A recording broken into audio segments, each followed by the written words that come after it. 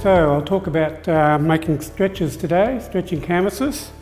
And the reason we do this, or the reason I do stretch my own canvases, is that it's quite a nice meditative process before you start a picture. And it actually, in my opinion, weds you to the painting before you start painting on it. The other nice thing about the ritual of canvas stretching is that if you know your procedures, there's not really a lot of problem. Unlike doing a painting where problems pop up one after the other, canvas stretching is quite a nice meditative process. These are the sort of canvases that are floating around in the cheap shops at the moment. It's terrific that they're cheap and easy to get, because it's certainly freed art students up from the expensive painting. But they tend to be very lightweight canvas. You can't pull them down and take them apart and roll up the picture because they don't come apart. So, and they're only about 6 ounce canvas, so easily punctured.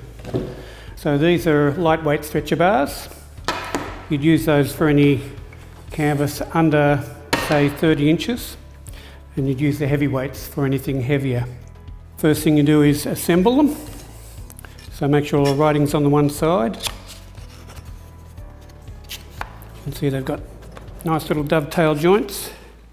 The fantastic thing about these is that if you're a painter, hopefully you'll sell a few paintings, but maybe you won't sell a lot and they'll start to stack up.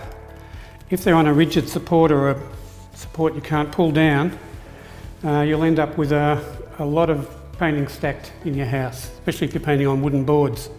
So canvas is fantastic because you can take it off the stretcher, reuse the stretcher again for another painting in different combinations, and roll your canvases, the old canvases up that you're not using, or paint on the back of them. You can turn them over and put them back on the same stretcher and do a new picture.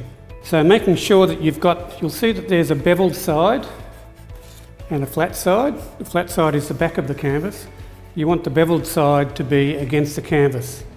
That way the canvas isn't touching the wood on the edges, because the wood slopes in. So in this case of these lightweight stretcher bars, you would have about a 5 centimetre overhang all around to allow you to stretch it. Try and make sure your canvas is square before you start. So make sure it's all knocked into place. Quite a good idea to put a square on it and make sure it is square. An easy way of doing that is to measure the two diagonals. If they're equal, then you know that the thing is square. So bevel side down. First thing we do is put a staple in each side.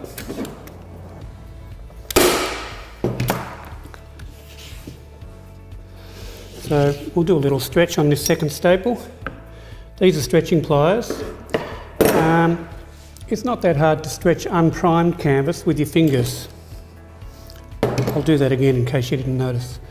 Just fingers against the inside, pushing with your thumbs till you get a little crease. Bung a staple in.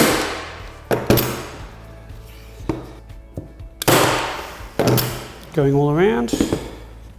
I'll demonstrate the stretching pliers. They're quite useful if you're stretching primed canvas, which is a little bit hard to pull with just your fingers. So you just clamp it, stretch it in, hold it with your thumb, put a staple in. So now we've got the canvas pretty square on the stretcher, and we start working around the canvas but going diagonally opposite each time. So one there, then I go over to there.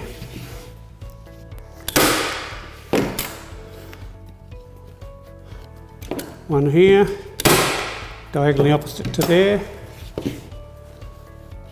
That makes your canvas stretching more even. One in here, diagonally opposite to there.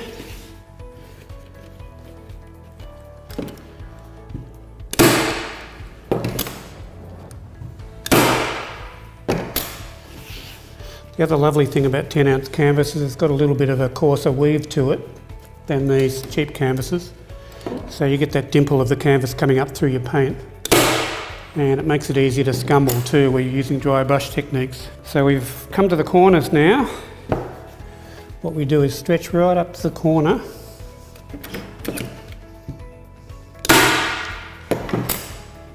And this is the part that most people find trickiest, is doing your hospital corners. Stretching the corner of the canvas is a little bit like the way nurses do hospital beds, so that's why it's called a hospital corner.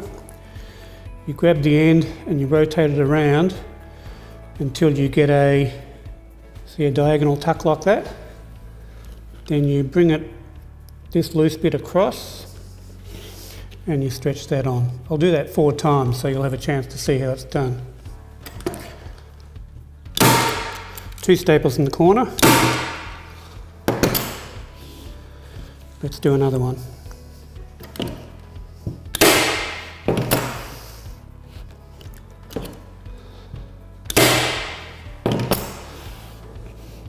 So bringing over the corner, tucking that over, a couple of staples in.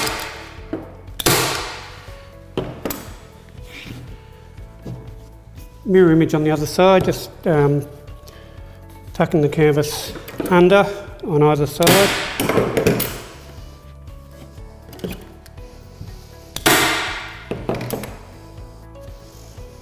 The stretching pliers are useful if you're re-stretching an old painting too, that maybe you're painting on the other side of it, or you want to re-stretch a painting that you've taken off the stretcher, then these are quite handy.